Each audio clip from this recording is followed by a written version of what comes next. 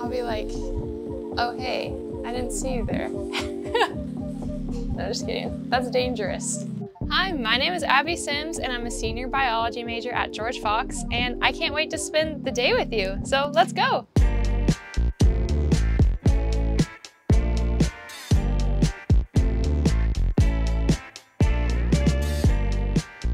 I'm just headed into Murdock Library right now. I love to come here before class to study and review my notes, so that's what I'm gonna go do.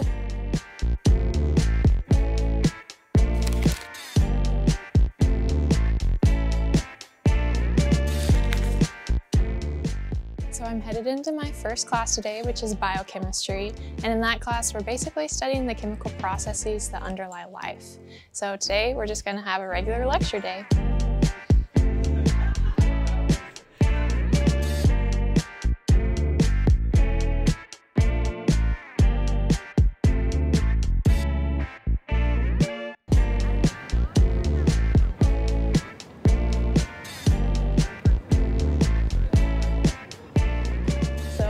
Headed into my ecology class, and in this class we are studying a lot of nature and animal interactions and behavior, and I'm about to give a presentation on soil microbial abundance and diversity as a function of stream proximity. Our site, that was the suburban site, was on campus next to a lot of human landscaping, so it's possible that they use fertilizers on campus or in nearby areas, and that could contribute to water runoff and increase the nutrient concentration and microbial growth in our suburban site. So this is Dr. John Schmidt, and he is one of the biology professors. I've done Richter research with him for the past 2 summers now, which has been an amazing opportunity. One of the things I love about working with students and teaching is the opportunity to think about God's creation and how it's such a blessing and privilege for us to learn some things about that. So the Richter Scholars Program, how has that impacted your role as a professor, and what does that program mean to you? I think it's a wonderful opportunity to allow students to work closely with a mentor on a project or a question. And I think the Richter program gives students that ability to own their own research. I just really appreciate for you investing so much time in me and all of us as students. And it's really clear that you don't view your job as a job, but you view it as an opportunity to really pour into us as human beings as well as aspiring scientists. So I appreciate that. So I stopped by our research lab, and I've done research with John for the past 2 summers. And yeah, this is where a lot of the work goes down. So we do a lot of fun molecular biology techniques like Western blotting or immunoprecipitation. And I've spent a lot of hours in this room, but I've also made so many good memories. And I was ultimately able to make a presentation as well as a research poster that compiled the scientific data and results that we were able to elucidate. So this is a place that means a lot to me. I will be graduating at the end of April, and my plans for once I graduate are to apply to medical school this May, and that would set me up to take a transition year. And during this year, I plan to work as a medical scribe. I started doing that at the beginning of this semester, and then I'll be continuing that into my transition year. And we'll see what happens. If I get accepted, then I'll be starting medical school, not this coming fall, but the fall after. So the overgrowth of C. diff, do you remember what an overgrowth is called? Super infection. So what happens there is a microbe that you're trying to target can persist through an antibiotic. So now they've seen the antibiotic, and if it survives the antibiotic, it's going to be resistant to that antibiotic. So this can give rise to a super infection. All right. So I just got out of my microbiology class, and in that class we are just learning about microbes, which are things that are too small to see by the unaided eye. And then right now I'm headed over to Newland. I have a one-on-one with my AC area coordinator because I'm an RA. So this is Newland. This is where I live, and I'm also an RA on Newland 3. And yeah, it's a great place to hang out, study, spend time with friends. We also have fun events here, like Mocktail Mondays is a pretty fun event, or we do pancake nights, but a lot of good memories are in the storm. So because I'm an RA, I'm gonna go meet with my area coordinator, or AC, Kara. So let's go.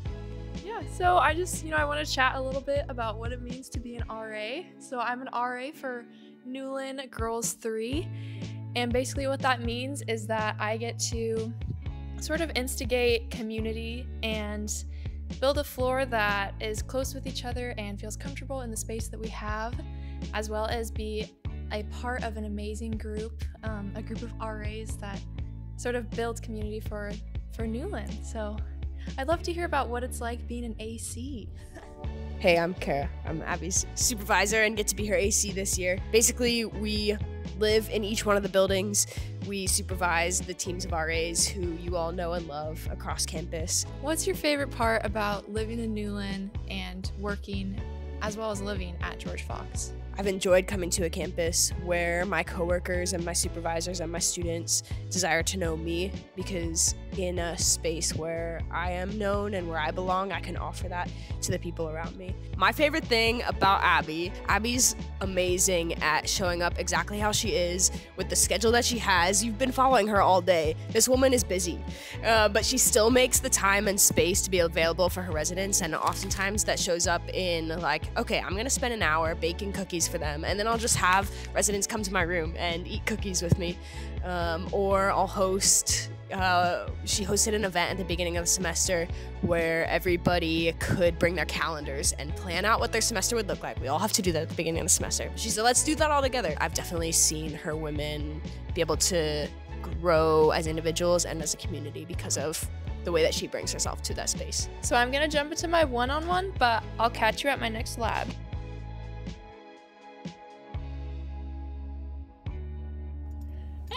So this is my best friend Grace. We just went and got some midday coffee at Dutch Bros. You get a discount if you are a Fox student and you go to Dutch Bros, so make sure to mention that.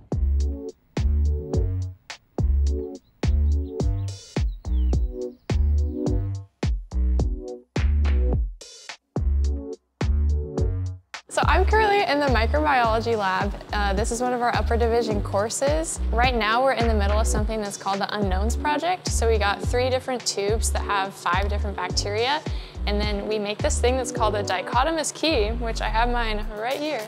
And then you use a bunch of different microbiology tests to elucidate what organisms you have.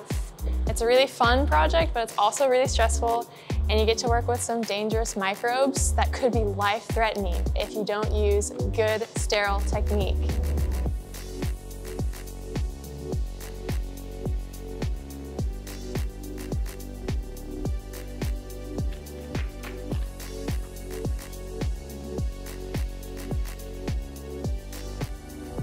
On a trip to our favorite dinner place, going to the bone. Here we go. We're on our way to the bone. I love the bone! And now we have Abby and her boyfriend David enjoying a nice, beautiful meal at the Bone. Beautiful view.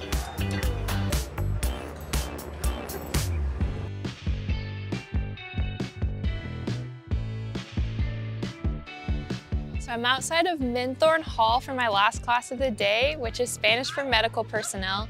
And in this class, we're basically learning about vocabulary that's useful for doctors and nurses, and I'm a pre-med student, so I thought that it would be a useful class for me.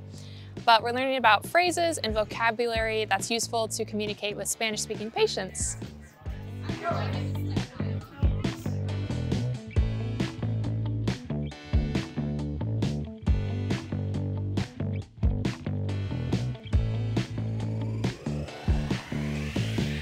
today you walked with me through a lot. My ecology class, which is where I gave a presentation. I spoke a little bit with Dr. John Schmidt. I went to my one-on-one with my AC, and we got to see what it's like to spend some time doing lab work, as well as doing a fun project that has really enhanced my experience here at George Fox. So thank you guys for joining me, and I hope that you were able to see as much joy in this school and feel as much as part of a family as I do at George Fox. So thank you.